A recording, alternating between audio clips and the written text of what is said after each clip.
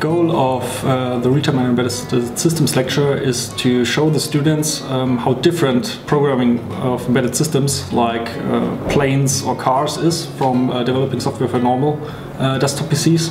And for this we show them a lot of techniques how they can actually verify, so mathematically prove that the program is correct.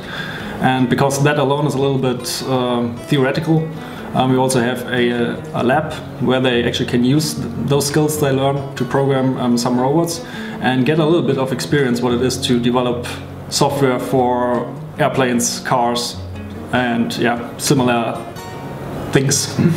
So this is the first time I've supervised the tutorial here in Singapore. I've supervised a similar tutorial in Germany where they have 3 months, and so what I was really impressed with is that the students were able to solve the same problems but only in 2 weeks, in a very short amount of time, and so I'm really impressed with what they delivered.